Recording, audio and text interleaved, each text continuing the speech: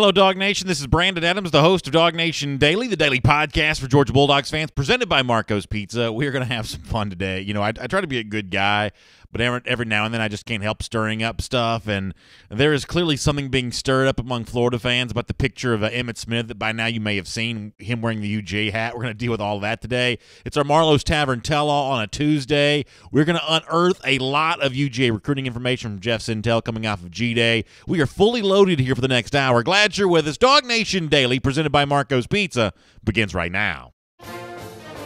From DawgNation.com, this is DawgNation Daily, the daily podcast for Georgia Bulldogs fans, presented by Marco's Pizza. Here's your host, Brandon Adams. Oh, some days are just a little more fun than others. This is one of those for me. I have a huge smile on my face. If you're listening on the radio or on podcast form, you can't see me, but just know that I am beaming here, grinning from ear to ear, based on some of the reaction to what I thought was a pretty interesting moment from G-Day on Saturday. And listen, we know, and by the way, it's a Marlowe's Tavern Tell-All for us coming up later on this Tuesday with Jeff Sintel, a lot of recruiting talk there. We know when it comes to these spring games that one of the main storylines is not really what happens between the white lines. The information gleaned from a spring game is more false positive than anything sometimes. Really, these events are spectacles about having fun with fans, and we talked about yesterday how much fun it was for UGA fans, and also putting a good face on a recruiting effort here, making a big push for the class of 2019-2020, and it seems like all reports coming in, that was a success for Georgia in that regard, that there were a lot of recruits impressed by what a UGA put forth out there on G-Day on Saturday, including apparently 2020 recruit E.J. Smith, who you may recognize as a last name of the former Florida Gator great, and I believe all-time leading rusher in the NFL. Is Emmitt Smith the all-time leading rusher? I think so.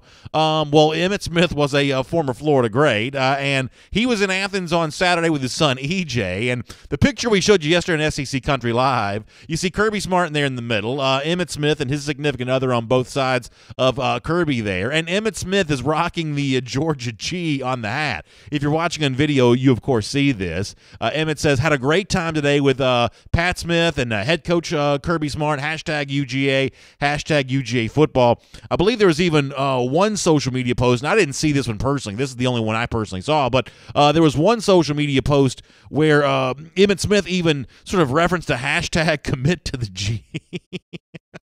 And Florida fans are not happy about this. We did talk about this yesterday afternoon on SEC Country Live, and here's what my partner, Mike Johnson, the former Alabama All-American, said about what it must be like to see a Florida fan, to be a Florida fan, and to see your all-time great, your revered, former legend, wearing Georgia colors. Here's Mike Johnson on that subject.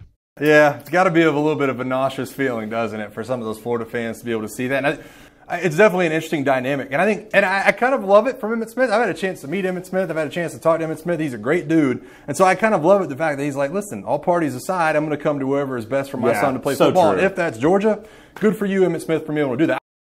So good for Emmitt Smith supporting his son, and for the most part, I actually agree with Mike on that. That listen, we all have favorite teams, we all have alma maters, we all have all of that. There is something about your own children, though, that sort of supersedes any of that. So just on sort of the factual level, I kind of agree with Mike. But there is a football level on which this is very, very fun, and as Mike said, nauseous feeling. I thought that was a pretty apt description from Mike.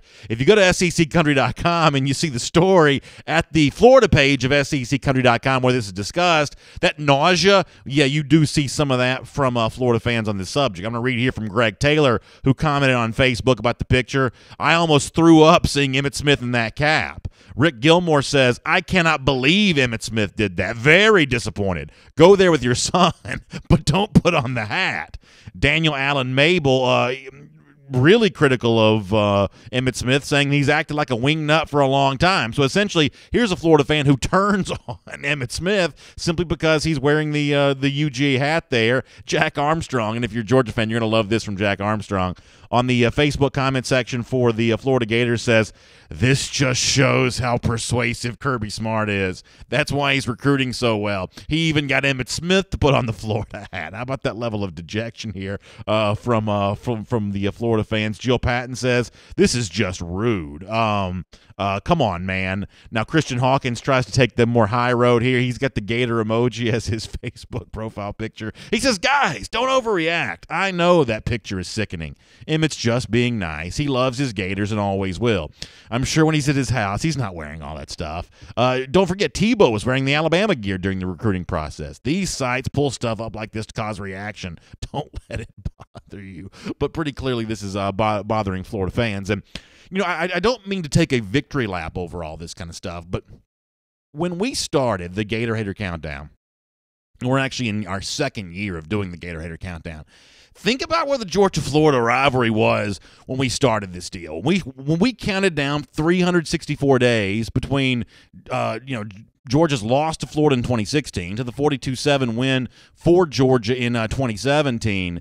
This rivalry was in a much different place. And here we are in year two, we're reminding Georgia fans that a good Georgia fan is a Gator hater more than anything else. And, boy, the script has really changed here. The world has turned to the point now where you've got Florida fans on their own page at seccountry.com complaining about one of their all-time greats wearing a UGA hat at Georgia's G-Day. Now, ultimately, do I think that E.J. Smith is coming to Georgia? I don't even know. I don't even know really where he ranks right now as a 2020 recruiting priority. Georgia's obviously extended the offer and was certainly intent on hosting him there this past Saturday. Ultimately, does he end up at Florida? Maybe he does. And I think, Emmitt wearing the hat and everything else kind of all in good fun here. Eventually, the Florida fans probably forget this. Probably everybody moves on.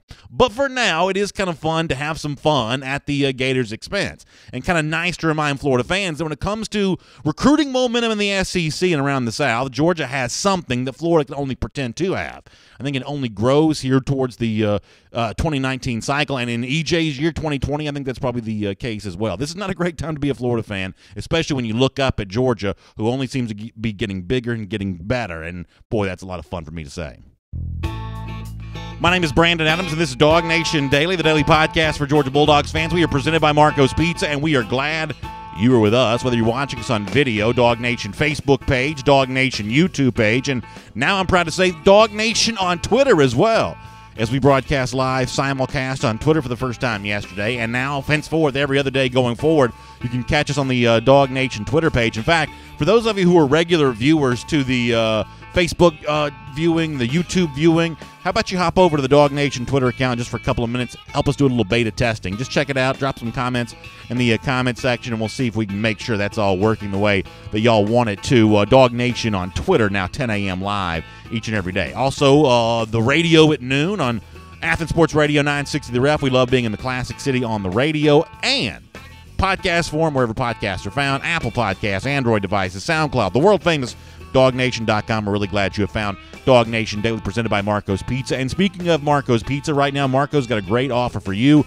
They want you to meet the boss of all cheese pizzas. I've been telling you about this for a while, and I like this for two reasons. First of all, I love just, 5 cheeses blended together, melted together on that authentic Italian crust, and I love the price. Right now, the big cheese from Marco's is just $10.99 for an extra large. But you've got to act fast. This offer just for a limited time. So go to Marcos.com, find the Marcos nearest you, and you can be enjoying the big cheese for $10.99 there at the closest Marcos to you. We'll have Jeff Sintel coming up to talk some recruiting with him in just a moment. Looking forward to doing that today. I also want to deal with a subject here for a couple of minutes that I think many of you were probably glad about, something that Chip Towers said on DawgNation Daily yesterday, because I think for many of you, Chip's words reflect what many of you have been trying to tell me for a while. Some of y'all know that I've maybe expressed a little bit of concern that if you want to use national championship level as your standard for all the various position groups at Georgia, there is one for 2018, or at least one for 2018, that I'm saying, is that a national championship level group? And for me, that's wide receivers. I have some questions about that. And when I mentioned those two Chip Towers yesterday, he responded by saying for him, those questions don't really exist. And as I said, this echoes the feelings that I've been getting from many of you. So you were probably glad on DawgNation Daily yesterday when Chip Towers said this. I don't really share your concern there. Actually, the wide receiver corps has been one of the areas that I've been positively reinforced all spring. And you got to think, you didn't see Terry Godwin on Saturday. So Terry Godwin is the heart and soul of that unit, and he didn't play. And I think Terry Godwin has All-American capability, in all honesty. And I think Riley Ridley does as well, and McCole Hardman is really special. So a couple things there. I love his description of Terry Godwin, saying that he is the heart and soul of that Georgia wide receiver core, and in some ways maybe the heart and soul of the entire team. I think that's a good description from Chip Towers. And, you know, I couldn't help but think, and I don't want to overhype here, but I couldn't help but think that listening to Chip during an offseason describe Terry Godwin as a potential All-American, it reminded me last year of doing some videos and some conversations with Chip Towers when he was calling Roquan Smith a potential All-American. At the time, Roquan was just coming off a 95-tackle season in his sophomore year of 2016. It was not really a very logical leap to say, and Roquan Smith's going to be an All-American, and obviously turned into that much more. He was the Butkus Award winner for 2017, but Chip has been accurate with his All-American predictions in the past, and he says, hey, it could be potentially that kind of season for Georgia wide receiver Terry Godwin. I guess that remains to be seen, and you know, my skepticism isn't completely erased just by hearing Chip there in that regard, but it is important to note that when Kirby Smart talked wide receivers after Saturday's G-Day, you know, you just heard Chip there referencing some of the names we already know, guys like Terry Godwin and McCole Hardman. It was Kirby who was impressed with some of that next level group, some of those young guys looking for their chance to step up and earn more playing time. He really felt like that spring, not just G-Day, but the spring overall was a good time of growth for them. Confidence gained for kind of a specific reason here. Here's Kirby Smart on that. Every time I talk to y'all, I talk about the receivers being a little ahead, and I think that showed really from the standpoint of those development guys. I think Tyler Simmons this spring has taken, he's a lot of strides, and I think it comes from confidence in special teams. J.J. Holloman has taken strides. It's like those two guys, Matt Landers a little bit, they've really like grown up. And I throw Jason in that because Jason's not youthful like them, but he gained confidence through special teams. So those wideouts gained confidence all spring. That was very typical of what happened in practice. A lot of times they're hungry, they want to play, so they know to get in front of Miko, Terry, and Riley, what do I got to do? I got to go compete and go catch the ball. And I thought those guys did a good job, really good job of being competitive and doing that. And they're probably a little bit ahead of, you know, our DBs are a little bit more drained. On our Facebook Live broadcast, Jay Wise, who's a great commenter, a couple of minutes before I just played that Kirby audio, said nobody's mentioning Tyler Simmons right now, who seemed to be Justin Fields' favorite target. I think he just might be a big surprise this year. Well, you just heard Kirby Smart mention Tyler Simmons in connection with guys like J.J. Holloman. He also mentions Jason Stanley there and others, Matt Landers, but he does mention Tyler Simmons. And I can't help, when I think about Tyler Simmons, think back to what Terrence Edwards said about Simmons back at DawgNation Appreciation in March. Terrence was there. Terrence had been working during the offseason with both Simmons and Trey Blunt, had some good things to say there. So pretty clearly, when you think about the Georgia wide receiver core, the one thing that you know with certainty is there are plenty of potential names here. This is not a group lacking in depth. There are a lot of good recruits over the last 3 cycles, and really, I guess, maybe 4 cycles that fit into this group right now. I think what remains to be seen, though, is from this long list of potential names, is there a true, honest-to-goodness, consistent playmaker that emerges? On Saturday, the results on that subject may be a little bit mixed, given the fact that there were maybe some opportunities for more big plays in the passing game that, for whatever reason, just weren't hauled in or did not turn into completions, and Kirby Smart did speak on that subject a bit on Saturday as well. You know, I thought they probably would have hit some bigger plays, but, you know, Riley has the one in the end zone. I think he probably should make that play. He makes that catch. He made it later in very similar situations. So I think that's one of those that if you hit that one, the whole game may be different if you catch that ball because he got behind Tyreek. But the guys competed hard. Biggest difference, guys, is when the run threat's not there, the pass rush dominates and it protects your coverage. When you start running the ball a lot and you play action, it's when you get in trouble. Well, that's the part that's not really fair to the offense because you're sitting there throwing the ball a lot more. They're teeing off on you in pass rush. I think that what Kirby says there is accurate, that it's a little hard to judge the passing game overall for Georgia on Saturday, just given the fact that you didn't have that sort of extra dimension of the running game, something to sort of keep the defense honest. This was a game where I think both sides, offense and defense, for both the red team and the black team, knew that Georgia was going into this game to do a whole lot of passing, and therefore there was an opportunity to kind of step up and defend that probably a little bit more than you typically would have in a normal situation. But still, for me, the overall takeaway here is in the big moments of 2018, and by the way, Chip Towers on DawgNation yesterday, we may talk about more of this later on in the week, that Georgia may throw the ball more in 2018. Well, in the big moments of 2018, it's about more than just making the sort of simple safe throws. It's about also extending a defense vertically. Keeping a defense honest. Is that something that Georgia's going to be able to do with its wide receiver core this season?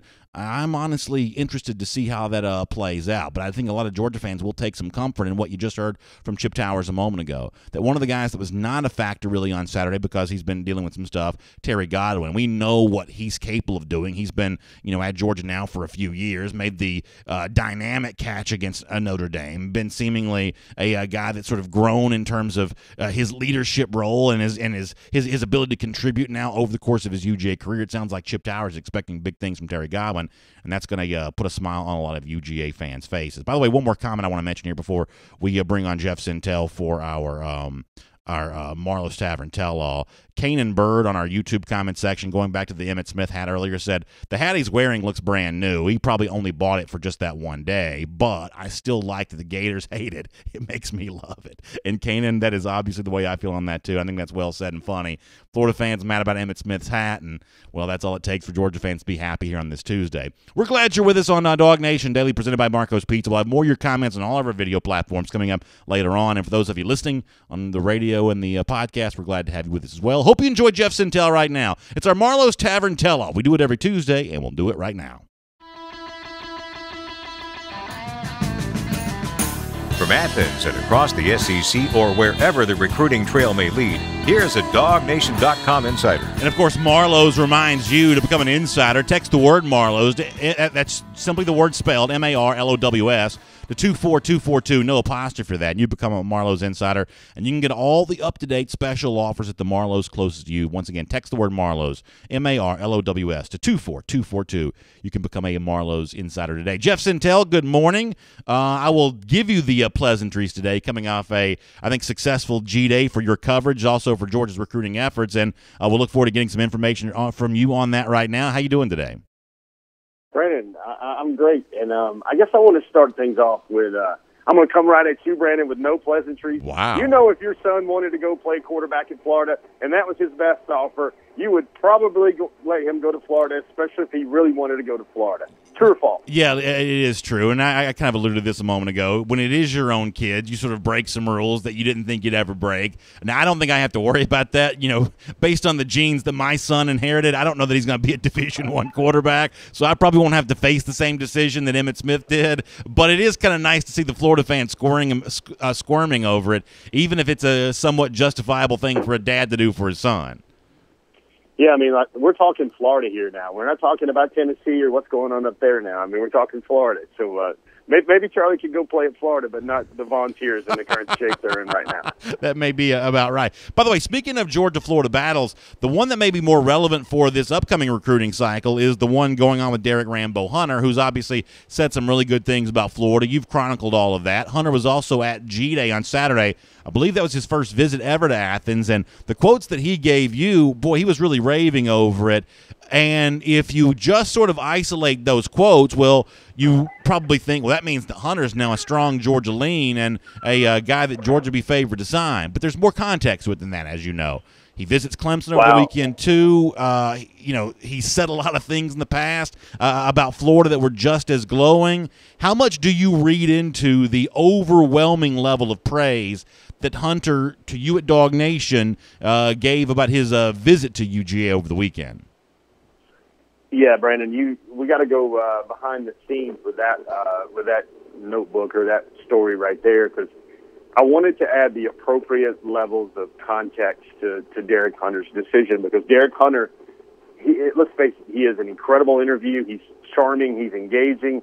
He could probably, his quotable percentage is probably 50% out of everything he says probably would go in a recruiter's notebook or a recruiting story.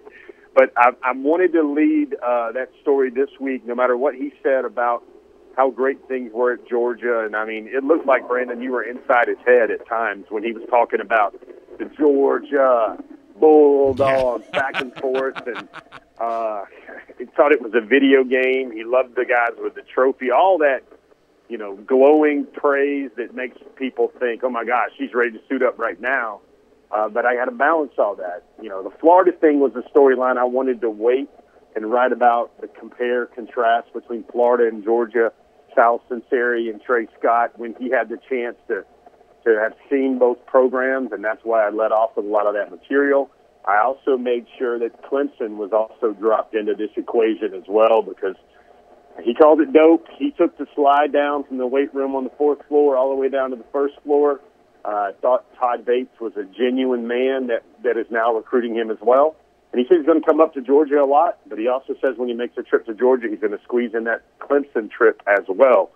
So there's a lot of things there to look at with Rambo Hunter, but Rambo does really feel that certain type of way about Georgia, and he can see himself fitting in with the locker room, trying on that number 7 jersey, and Nolan Smith is definitely in his ear. Eric Moody on our Facebook comment section says, what's a bigger need right now, defensive backs or defensive line? I don't know that Georgia has a bigger need right now for 2019 class than its defensive line. And, Jeff, that's one of the reasons why this Rambo conversation is so relevant here, because of other names like you mentioned, Nolan Smith trying to entertain him a bit this weekend too. Georgia needs guys that do what a Derek Rambo Hunter does, correct? They need Derek Hunters. They need about 4 more Rambos on the defensive line. Those big block-eating can get to the quarterback, knifing penetrators type guys like that. Rambo Hunter definitely fits that bill. Power lifter, loves lifting weights. One of the things he told me I thought was very interesting and very real. He says so many interesting, printable things, but when you're covering an unofficial visit, you're covering a game day visit for a recruit. They parade them out and they watch pregame practice, pregame and warm-ups, and that's a good time to get a lot of the photos with the interaction with the coaches, or just how they're kind of sizing up the stadium and the atmosphere and the vibe. Well, there was no 6'6.5", 285-pound dude with dreads near that sideline at all, so it was really hard to get photos of Rambo. But then when he let me know that the reason he wasn't on the sideline is because he can't stand being that close to a game and on the field and around all that energy unless he gets the chance to play. He says he gets too wired up when he's that close to the field. And that right there is an indicative tell about the type of player and the type of passion he will have on the field for whichever helmet he puts on eventually. And he's going to make a cut-down decision tomorrow, I believe, and he's going to go down to 8 schools. And obviously, you don't need to be mind readers to know that Florida, Clemson, and Georgia will be among those 8. Yeah, that's well said. Let me talk about another guy with state of Florida ties, and that's Trey Sanders, the number 1 running back in the country for the class 2019 from IMG Academy. He is obviously a high school teammate here of Nolan Smith. He was at Georgia on Saturday. I thought it was significant that he referenced the elite crop of offensive linemen that Georgia's recruiting. This is, of course, to you at DawgNation.com. That's the kind of thing that could help Georgia, I think, with a guy like Sanders, the fact that it's recruited so well along the offensive line. Do you think it's significant that Sanders, who's a big priority for a school like Alabama, was at Georgia instead of the Tide in Tuscaloosa over the weekend? That was significant. I think, I want to introduce 2 brand new phrases to the lexicon here on the daily with our recruiting stuff, Brandon. Number 1, the first phrase is follow the visitors on the visits. And what you can do with all these visitors on those unofficial visits, especially on game days, is you can watch who those visitors hang with. And Derek Hunter sat with Trey Sanders for most of the game in the stands. And then also Trey Sanders hung out with Nolan Smith, Legend Cavazos, Jermaine Burton, Jaden Hazelwood, guys like that. These are new names that folks learned a little bit about last night on the Before the Hedges recruiting show. But the other phrase I got for you is everybody remembers that ad slogan about dudes getting a Dell. Well, it might be Dell's getting another dude when it comes to running back recruiting at the University of Georgia. People are going to, I wrote about him yesterday, everybody's going to say, come on, man, another 5-star, another nation's number 1 running back. How is Georgia doing this? Why is Georgia doing this? Well, the common thread might be Dell McGee. Sanders has made multiple trips to Georgia, several that folks probably don't even know about, and he says every time he's at Georgia, he feels great about being at Georgia. He says Georgia was his second offer. They're always going to be in the running for him because that was the second opportunity he had to go play football in college and get an education. He loves the fact that there's competition there. That's not a negative for him. It's a positive. Remember, Sanders went to IMG, where he shares the backfield with Noah Cain anyway, another top 3 running back in the country at IMG, another 4- or 5-star running back. Our viewers and our readers know all about Noah Cain as well. He wants that. He wants that crucible to be in.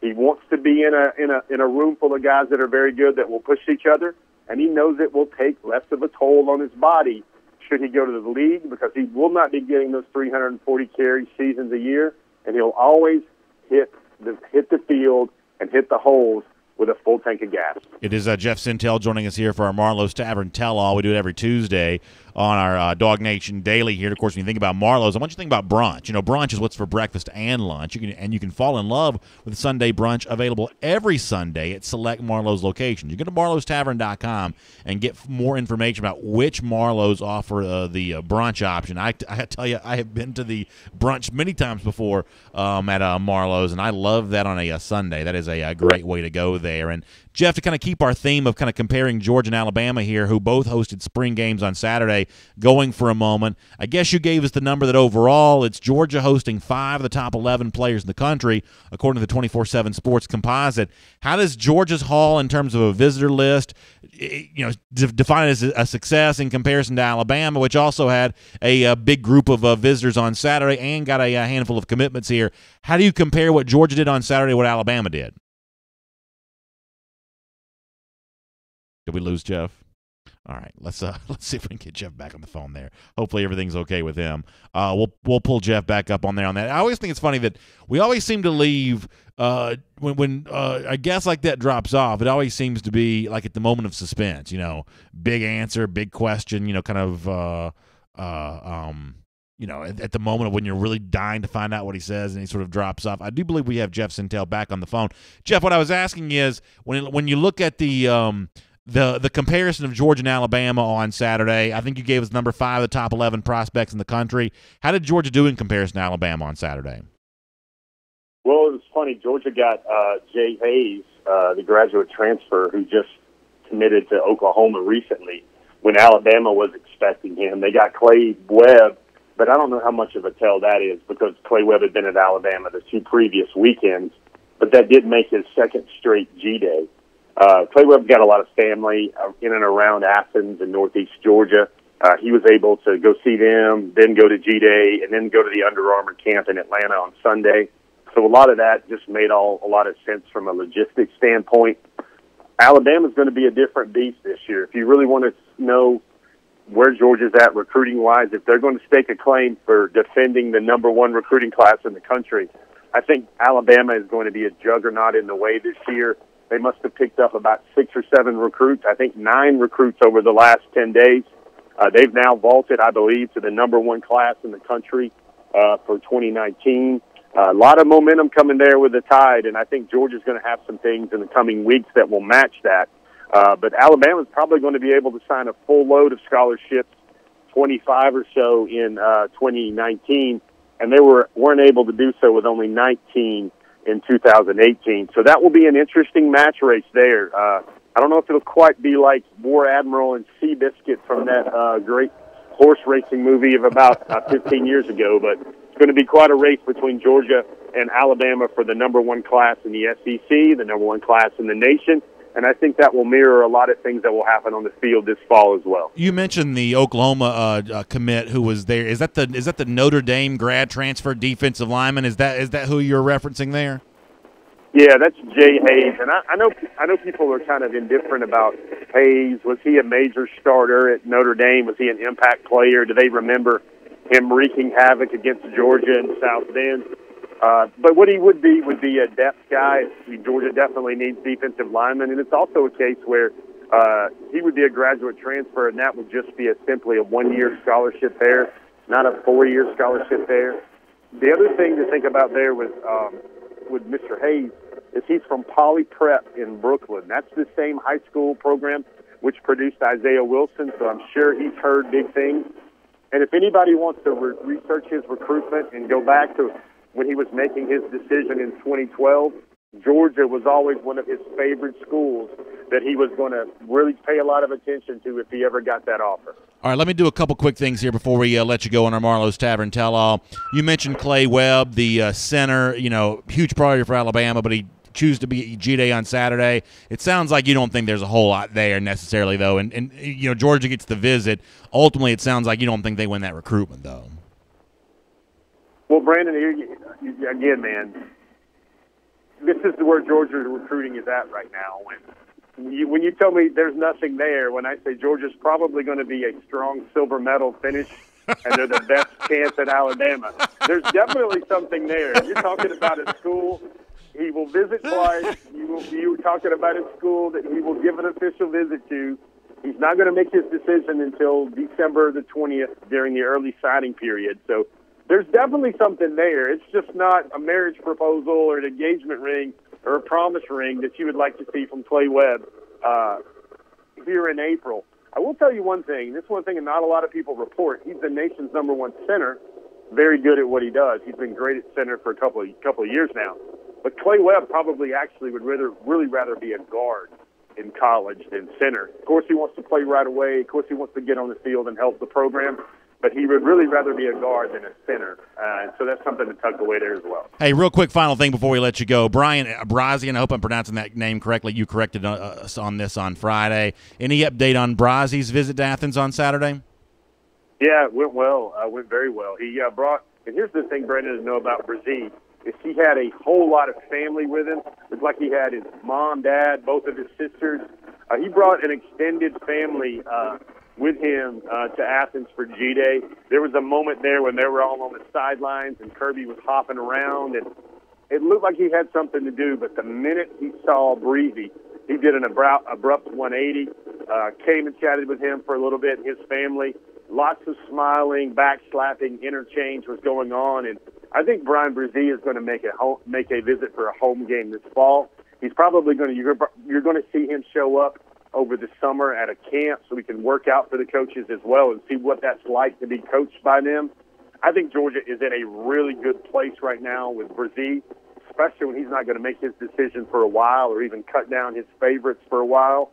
But I think this is the nation's #1 player in the country, and these are the sort of things that a prospect needs to do and a program needs to do to build that long-term relationship, especially when you're talking about a young man from Maryland who really needs to get acclimated to all of the elite schools that are chasing him. So I tried to impress you with the updated pronunciation. I screwed it up again. I said Brazee. It's Brzee. Is it Brzee? That's how we're saying it now?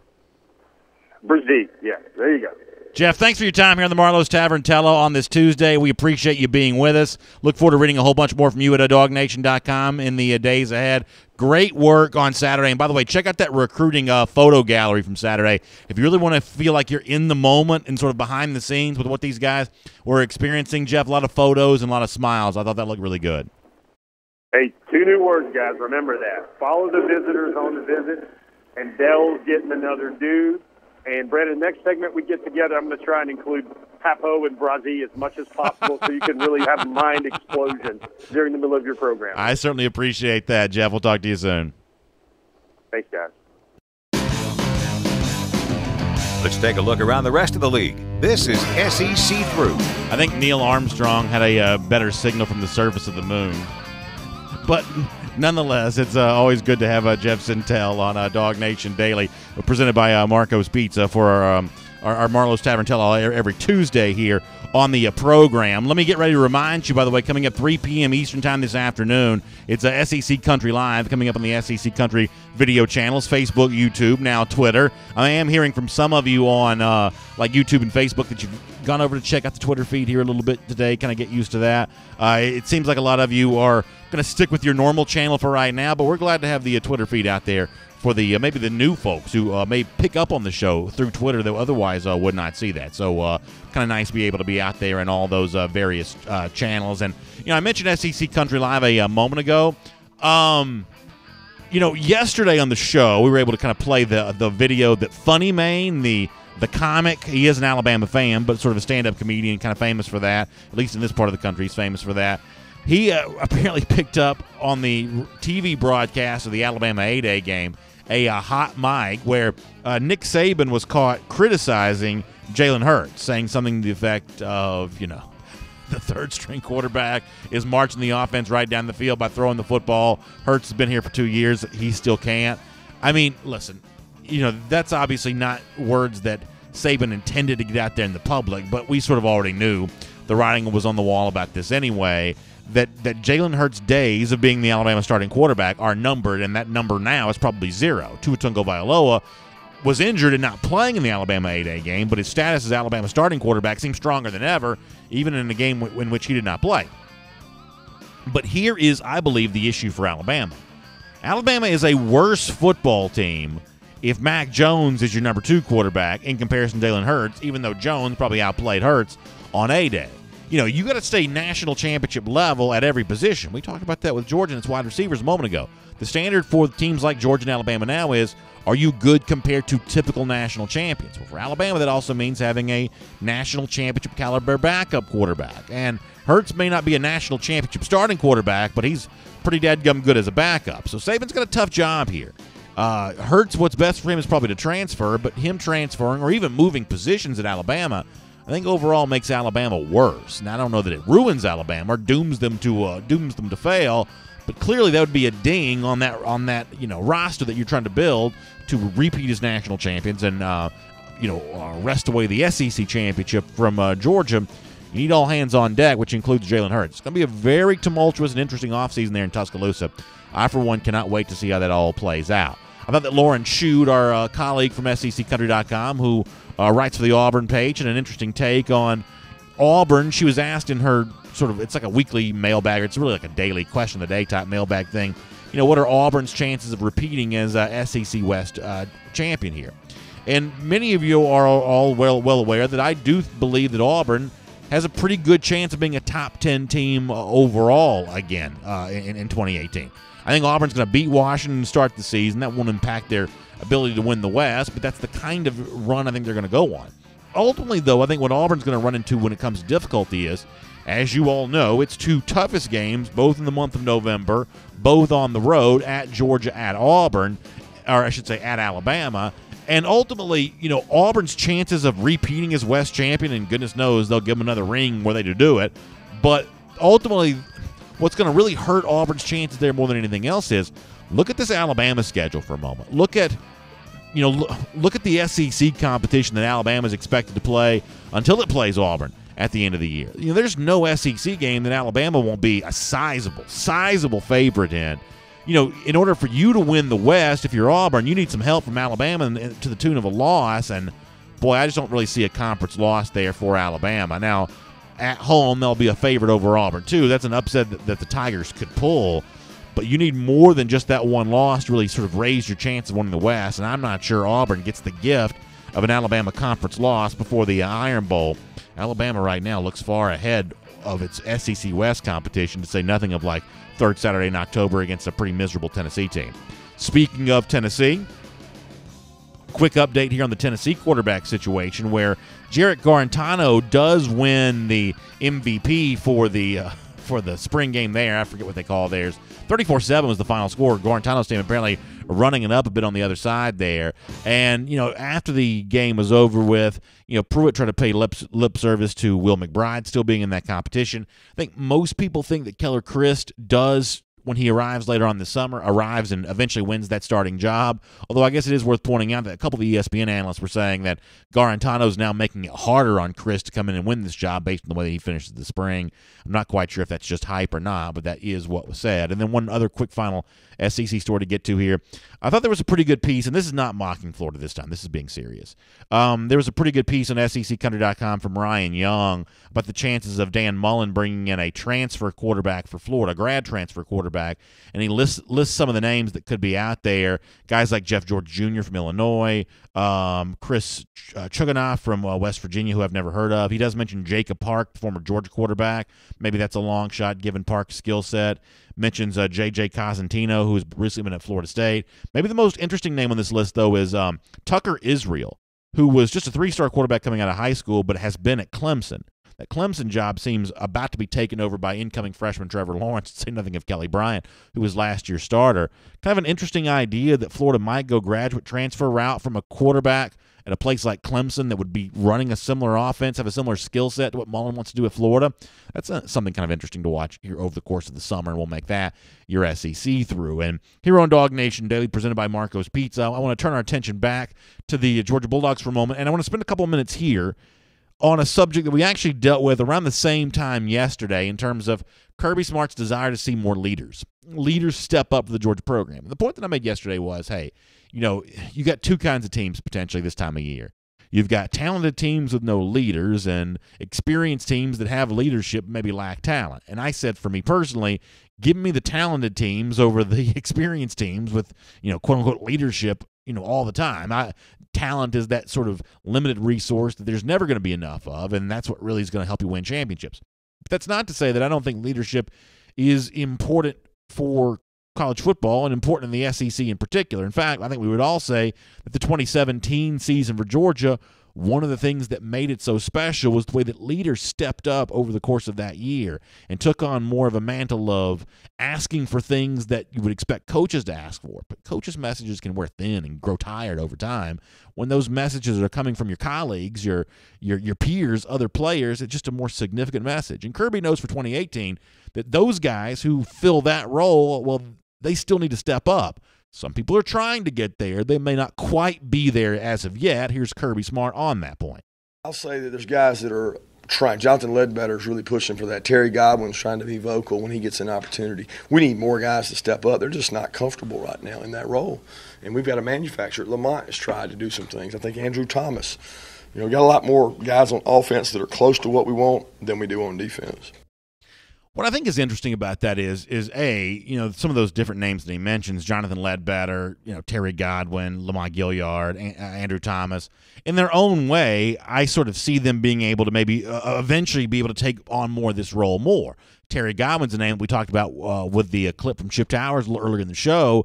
If you go back to last year, Godwin was apparently already showing some leadership then because Kirby Smart praised him for helping get McCole Hardman ready to play the wide receiver position. So there's clearly some leadership DNA into Terry Godwin. He was already showing that last year, even though some of the upperclassmen were maybe sort of thought of as more of the likely leaders in the Georgia team. I think Ledbetter is a candidate to be a really good leader because the fact that he's going to be a really good player. I think football is a sport where success on the field is almost a prerequisite to be a leader off of the field, and I think Ledbetter is going to have the kind of season that gives him a lot of credibility with some of his Georgia teammates. And then you also mentioned a guy like Andrew Thomas, who we've sort of spoken about in that sort of leadership capacity before because Kirby's publicly challenged him to be a leader in the past.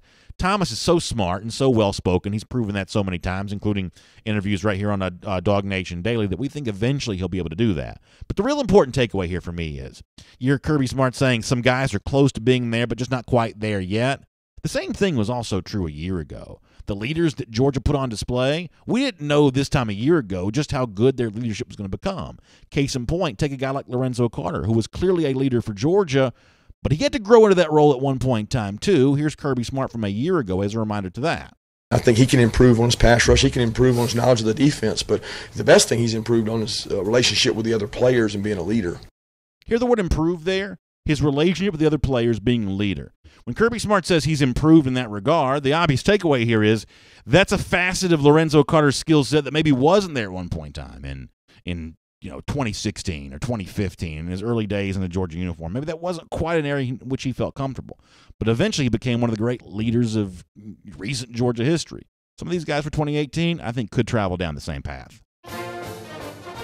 And as we get ready to wrap up here on DawgNation Daily, presented by Marco's Pizza today, we had some fun at the Florida Gators expense off the top of the show, and somebody in one of the comment sections says I was sort of the OG Gatorator, and I take that as a huge compliment, and our buddy Eddie here takes that as a tremendous compliment as well. For those of you listening on audio, Eddie is our mascot for the program every day with his blind squirrel blindfold in reference to Dan Mullen's original comment about Georgia's SEC championship a year ago. But speaking of Mullen and those lousy stinking Gators, 186 days from right now, we think that Georgia's going back to Jacksonville, the world's largest outdoor cocktail party, and getting another win. It's our Gatorator countdown, and we do it every day.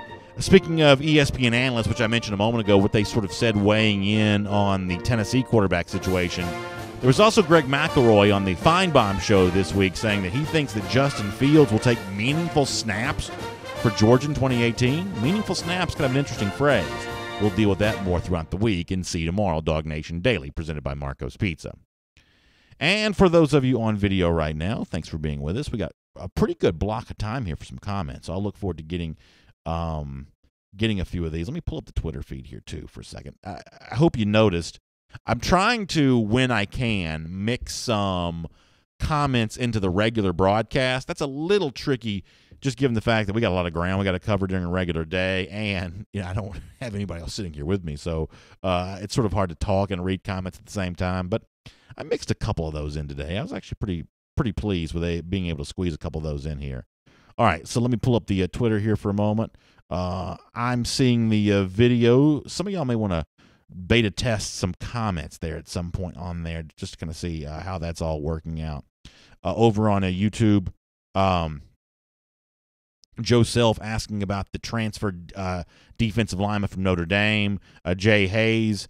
So Jeff Sintel did talk about that a moment ago, and for me, I'm going to be a broken record on this. I say this all the time. I think that transfer players are a great addition to a program like Georgia because you only use the scholarship for 1 year. You don't have some, long-term commitment here if it ends up not being a great player.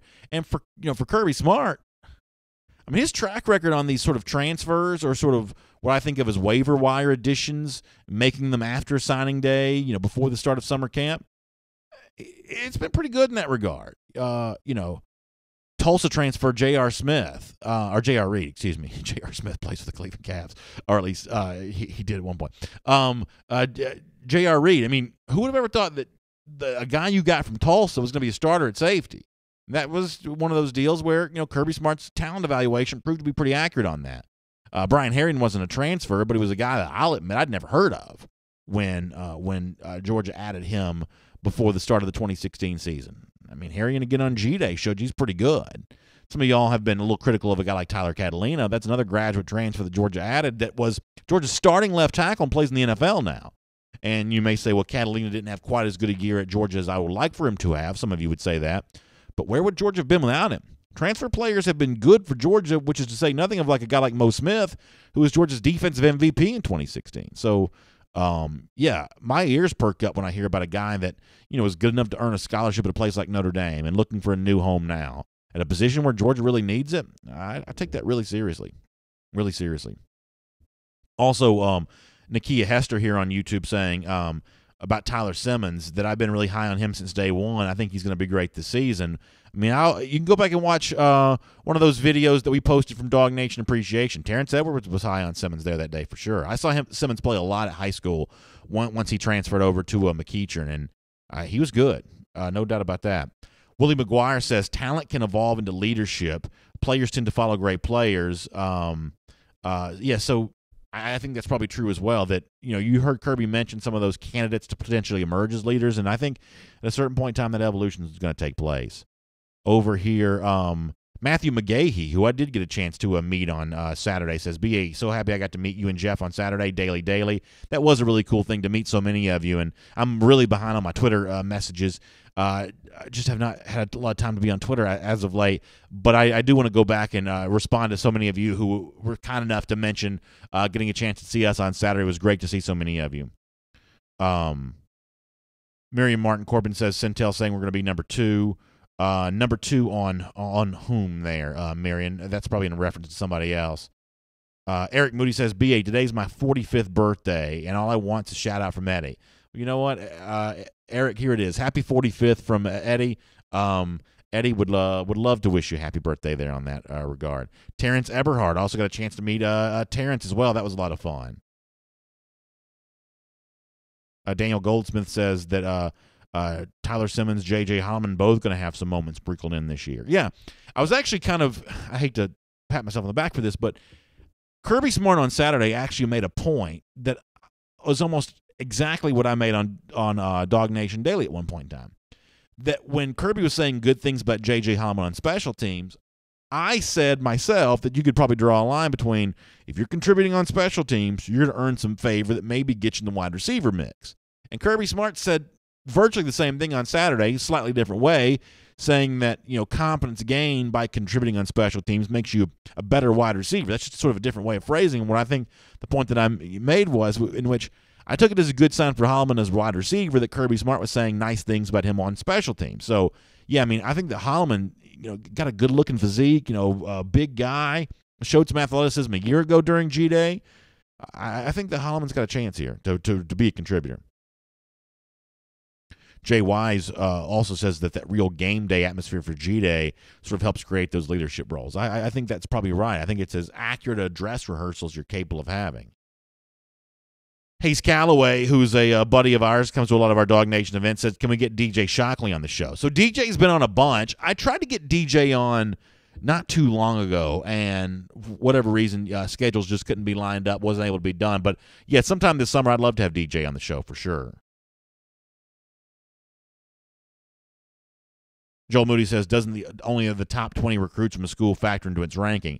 My understanding here is that when it comes to, your current ranking in the 24/7 composite, that's based on the total, score of all your current commits. That's why having more commits, even lower rated commits, helps you climb the recruiting rankings, because at this, stage of the game, not everybody's got the double-digit recruits. So if you've got a lot of commits, you're going to climb the recruiting rankings. Ultimately, though, the ranking is based on the total score of the players that you sign, and obviously 300 and above is sort of that magic number to be in competition for that number one ranking. But I'm also not an expert at stuff like that. Jason Hauver says, BA, did you catch UCF unveiling their 2017 national champions lettering on their stadium? It's hilarious. Yeah, I think it's hilarious. And I was actually going to mention this at one point during the regular broadcast. I just didn't have time. What I also think is hilarious is how many Alabama players take the bait on this subject and are like responding to UCF on Twitter, which is exactly what the Knights want here. This is exactly what UCF wanted. It has been sort of mockingly said they have no trophy for their national championship. Their trophy is the fact that Alabama keeps talking about them. What their point would be is, we won a game with a team like Alabama.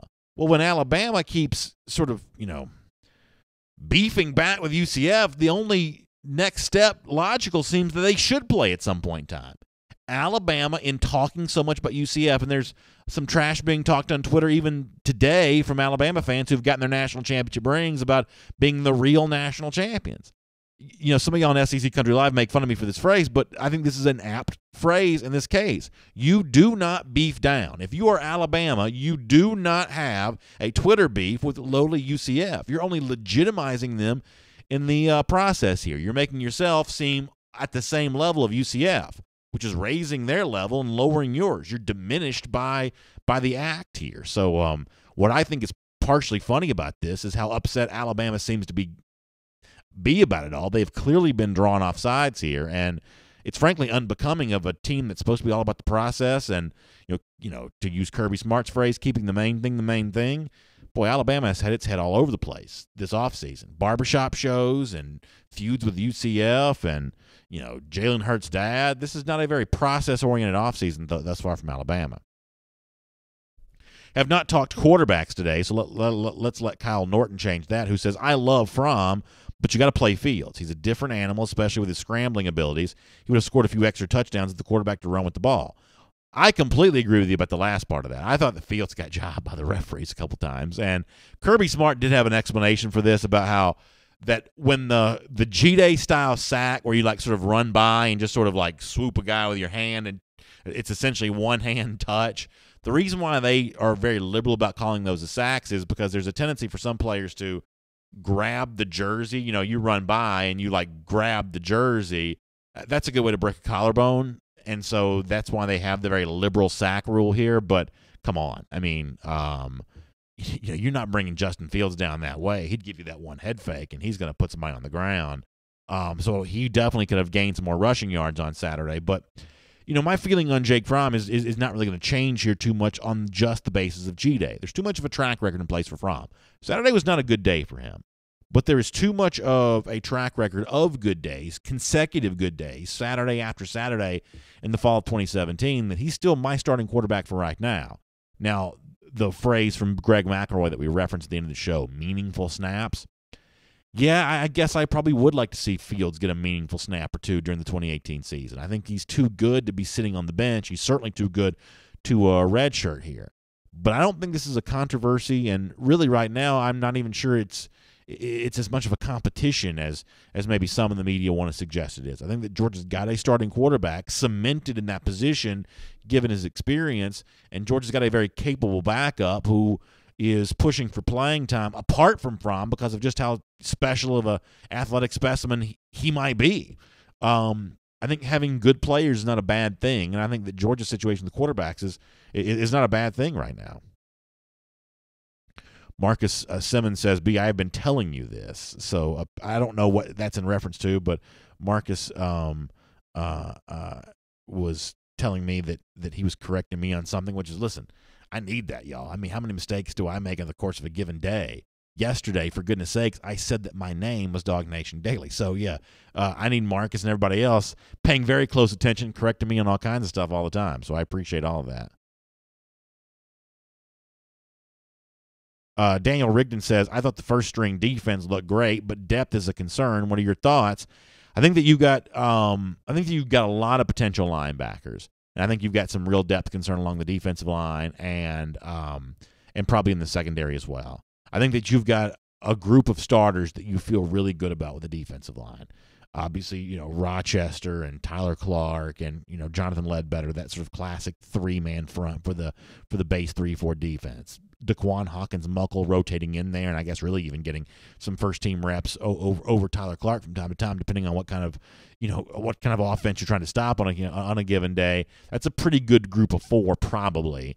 Beyond that, you don't really know yet. You'd love to see Mikael Carter step up in a big way. You'd love to see Devontae Wyatt be ready to go.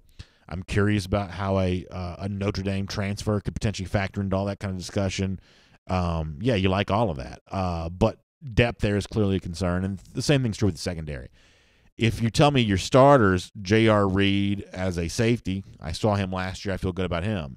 Richard LeCounte, I'm incredibly confident about LeCounte's ability to be a really good starter. DeAndre Baker showed again on Saturday why he was potentially a high draft pick this spring if he'd chosen to come out, and maybe even a higher draft pick next year in what will be the spring of 2019 there at that point in time. I'm excited about Tyson Campbell. I'm hopeful about the return of D'Angelo Gibbs. Beyond that, though, your depth at secondary probably a little concerning as well. So to the commenter, I think it's all fair. All fair. Nick Lurch in the comment section. I met Nick on Saturday, too. That was kind of a cool moment. So I met a lot of y'all on Saturday. It was really fun. Really fun. I had a great time. What Kirby said yesterday was so appropriate. Or what he said on Saturday, we played it yesterday, so appropriate. Like, who wouldn't want to come, pretty day in Athens, bring the family out. I didn't get to bring my family, but I would have loved to have, and just hang out with a bunch of Georgia fans, a lot of, listeners and viewers to the show. It was great. It was great. Alan Verbronchik says, I do not put a lot of stock in what I see during a glorified practice like the G-Day game. It is fair to say that G-Day can lead you down towards some false positives. In other words, what you see may not actually prove what you think it does. That's probably a fair caveat. I think one of the reasons why we break down G-Day so aggressively is because it's just fun to talk about it. But, yeah, there is an element in which it can be a little misleading. Let me go back to YouTube for a moment. I haven't been there in a while.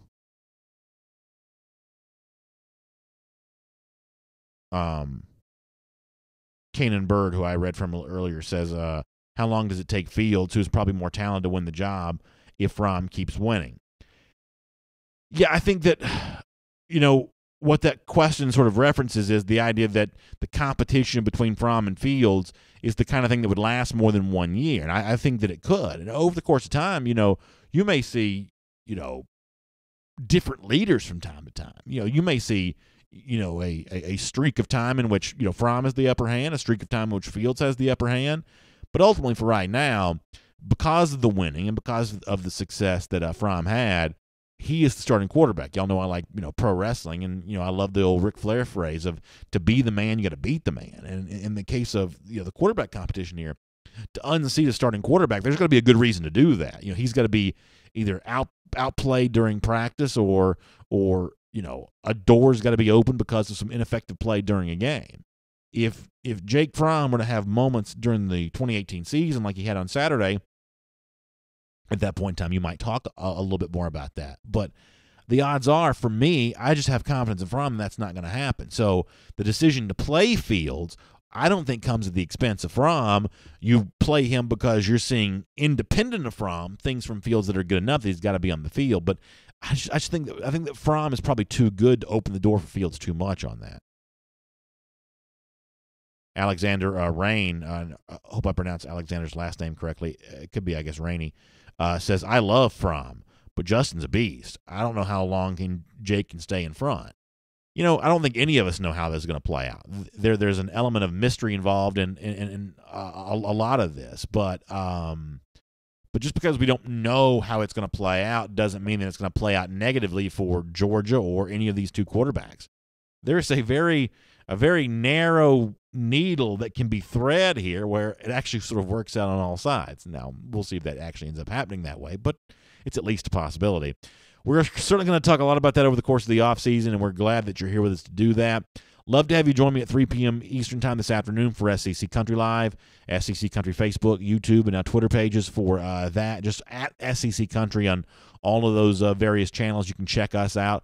We'll have the audio version of this show up right away, podcast form, and then on the radio later on today as well for those of you in Athens. But podcast coming up here really soon, wherever you find your podcast. And then we're back tomorrow morning, 10 a.m., and we'll do it all off season long because we can't wait for the fall to get here. It's another episode of DawgNation Daily Live. It's presented by Marco's Pizza, and as I said, we'll see you at 10 a.m. Y'all have a great day, and we'll talk to you soon.